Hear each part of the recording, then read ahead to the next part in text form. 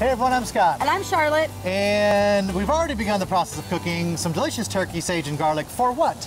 We're making one of my favorite dishes, garlicky butternut squash with turkey.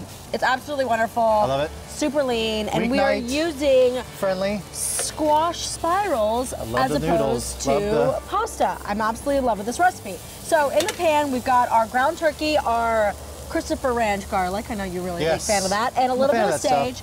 We're sauteing that all together. To the pan, we're going to add our noodles. Now these are really long, so if you want, you can give them a little chop. You can give them a little chop. You can cut them with some scissors. I like them long. I do too. Spaghetti. It's kind of it makes it more fun to toss too. Right. I'm gonna add a little bit more sage.